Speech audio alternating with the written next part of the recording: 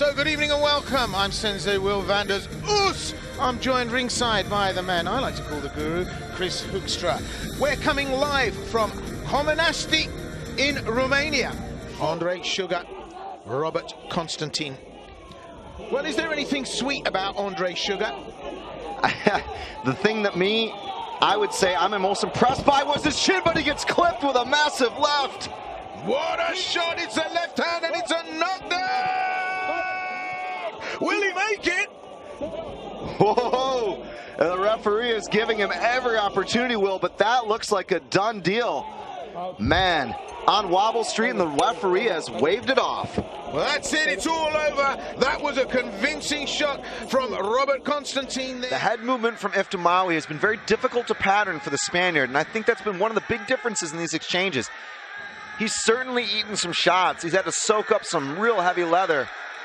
But right now, I think that's been the difference, not only in his offense, but also his defense. It's really just a beautiful spectacle, the way he slips and rolls and bobs and weaves. Well, you've talked about offense and defense, but Ionut Iftimoaie is four-wheel drive here. He has got some traction on him, as much traction as a chieftain. He just keeps rolling on. And, you know, I've never seen Lorenzo Jorge driven back like this. He's been on the back foot the whole way. He's soaked up punches. Really, Ionut Iftimoaie is a man possessed here as he drives forward. Halfway through the third and final round, Jorge now looking fatigued. Got caught with a right hand there, but relentlessly standing, trading punches with Iftimoaie. This is pound for pound one of the best kickboxing outings I've ever seen and had the pleasure of reporting on. Jorge still throwing the leather, but it's Iftimoaie landing the shots. This has been a testimony to the Spaniards' resilience, but I don't think anyone can disagree. This has been the swan song performance of a career from Ionut Iftimoaie. The 10-second clapper's gone. That's the bell. It's all over, and I don't think anyone can disagree. That was an impressive performance from Iftimoaie, and indeed a belt-winning performance. Chris?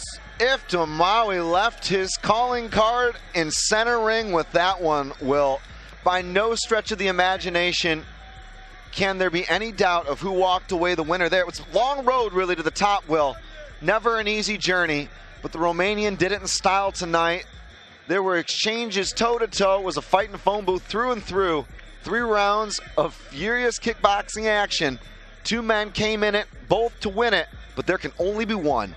Well, we need an official verdict, but I don't think we can be wrong in saying that tonight, Ionut Iftimoaie will hang up his gloves a winner.